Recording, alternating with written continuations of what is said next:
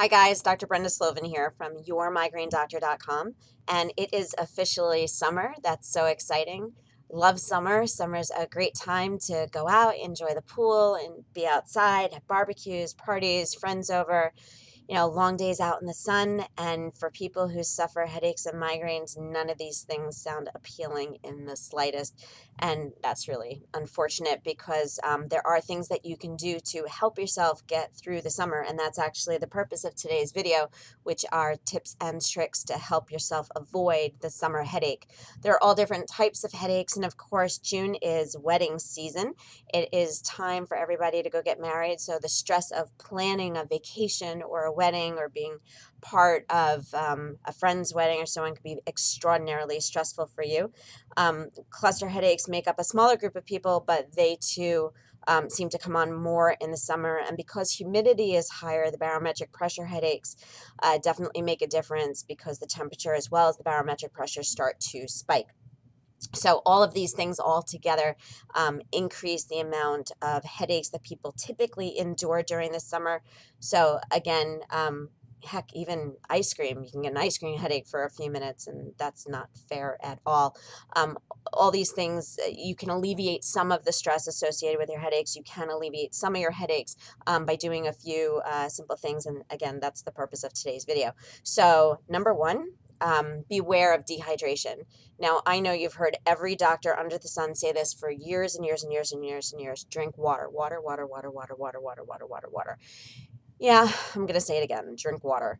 Dehydration can happen at any season. It can happen any time of year. It does not have to be summer, but summer it's just easier to become dehydrated if you're going to spend time outside, if you're going to be off your routine.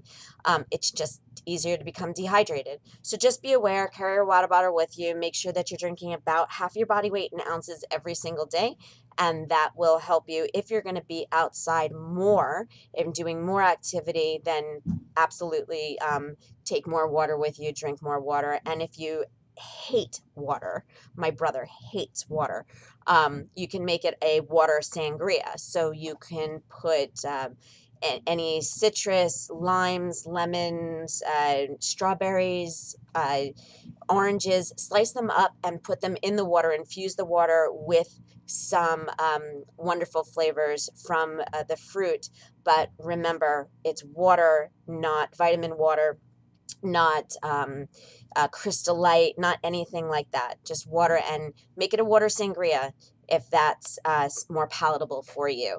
And speaking of sangrias, the other next step is to skip the alcohol. You have to be aware of alcohol. Alcohol really dehydrates you. It can make you very sick, and it can absolutely exacerbate a headache or a migraine.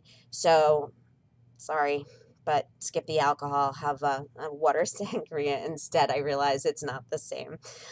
Also, you want to be very respectful of the sun. It's easy to kind of get caught outdoors and not really realize just how long you've been outside.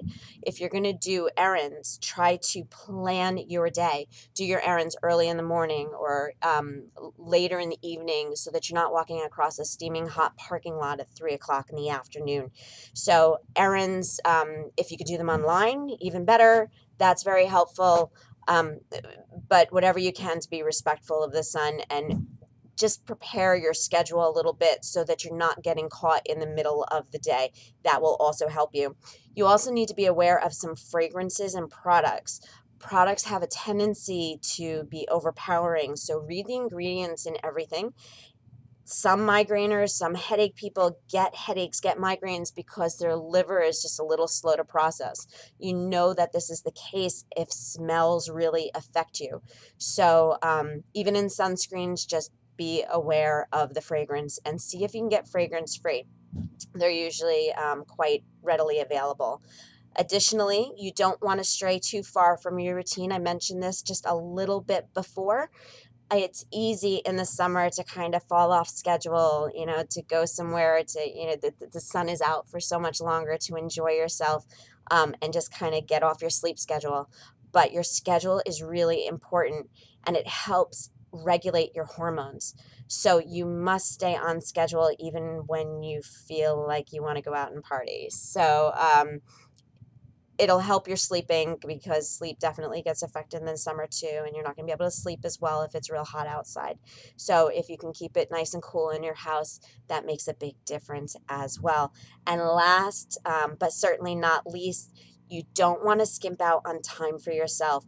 It's easy to start doing all these things in the summer, take care of the whole house and want to do all these activities with your kids and go out and do. But you need your you time, my me time. It's very, very, very important.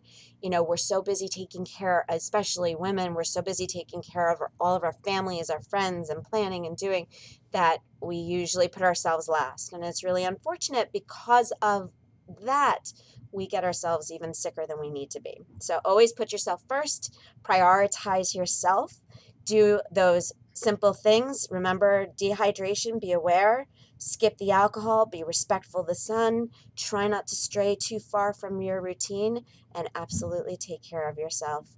If you think that this video is helpful, please find more of my videos on YouTube, on Dr. Slovin.com. You can find me at yourmigrainedoctor.com. You can also connect with me on Facebook or Twitter as well, at Dr. Slovin. If you find this video useful, please tag a friend, share it with them, let them know that there's maybe something that we can do to help avoid the summer headache. Take good care, and until my next video, I'll see you again. Bye-bye.